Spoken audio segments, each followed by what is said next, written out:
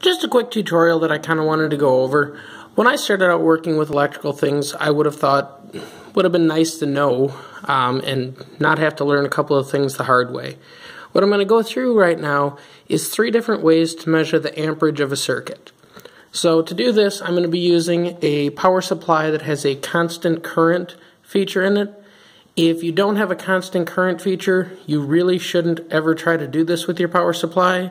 Most likely it'll blow a fuse out of your meter, or it'll blow a fuse in the power supply.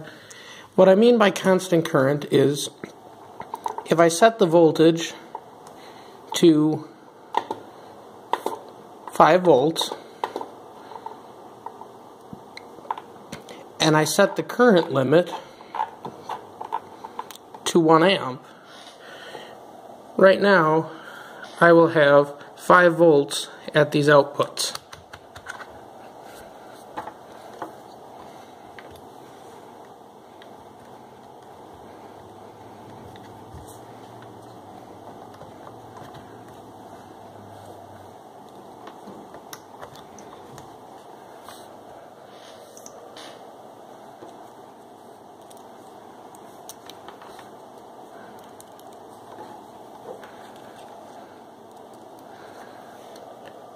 But if I short them together,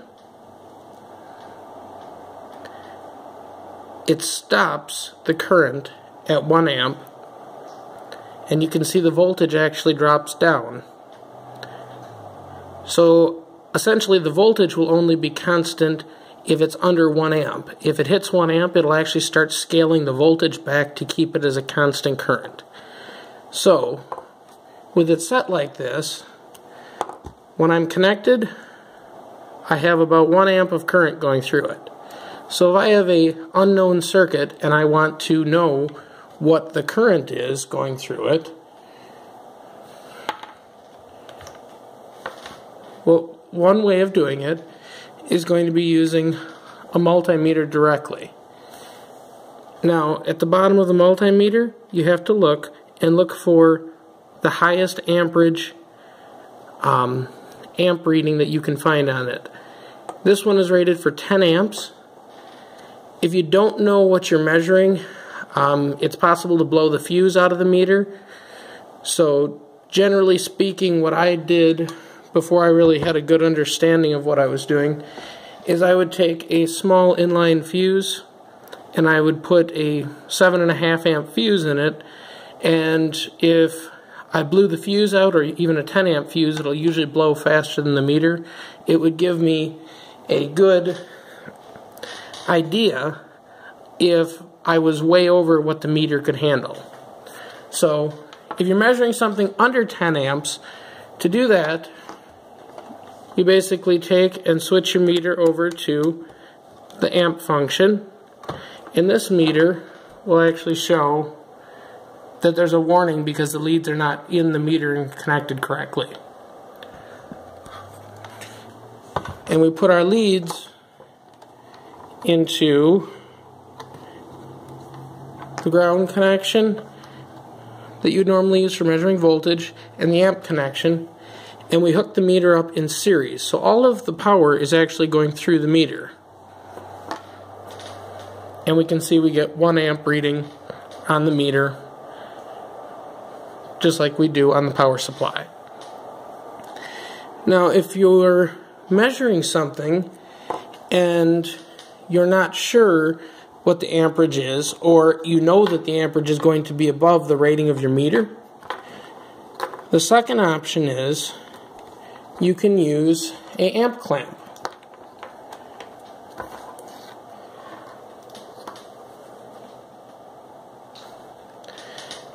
Something like this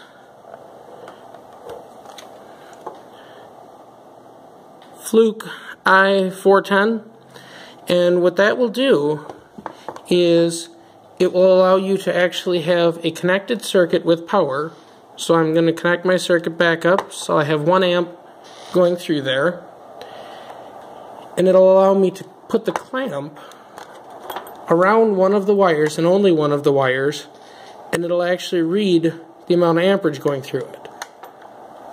So to use one of these, you have to look And on this particular one, I don't know if it's going to focus or not, it'll say on there that it's 1 millivolt per amp. So that means I actually have to use a meter that can read millivolts, and I go back to using the standard ground and power plug that you'd use for reading voltage, because the meter is actually going to read out voltage, and it's going to be 1 milliamp for every amp. So when I turn this on, you can see that floating in the air I'm showing -2 amps. So you actually have to zero a lot of these, and you get them pretty close to zero. And when I put the clamp on, it's showing me about 1 amp. You can see that this isn't as accurate, at least my clamp isn't. Maybe there's better ones out there. And if you reverse the clamp, it changes the reading from positive to negative. So it basically tells you, there's an arrow on the clamp that'll tell you which way the current is flowing. The third way to measure the current is actually to use a current shunt. And what this is it's actually going to provide a precise amount of resistance through here, and it's going to create a voltage drop, and that voltage drop will be equal to the amount of amperage. And they usually stamp it somewhere on there. I want to say that this one is like 75 millivolts for 100 amps. These also have ratings. This one's rated to 100 amps. It was a very cheap one off the internet. I'm not trying to necessarily trust that it's good to that, but for the low voltage, for the low amperage stuff, it doesn't work half bad. So your current shunt actually has to break the circuit, so you would have to take your wires from your circuit, your positive and negative, and connect them to the shunt. So all the power is now going through there. Once you have the shunt connected, you actually need to take a voltage reading across the shunt.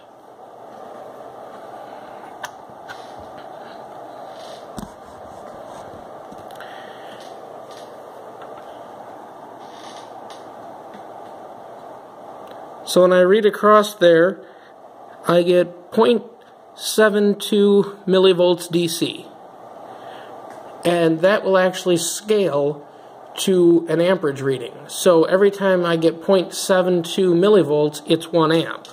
So if I increase the current to 3 amps, you can see I get 2.7 millivolts. And what you do with that is you can either use a calculator and scale it, or if you have a piece of equipment, you can actually put in a scaling factor.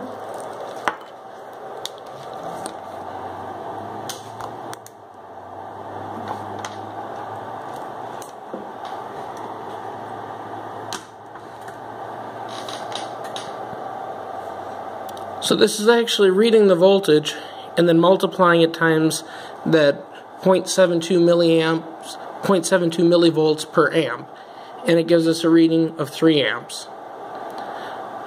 Hopefully this was interesting and helpful and saves you some painful things that I had to learn the hard way. If you enjoyed this, please like and subscribe, and thanks for watching.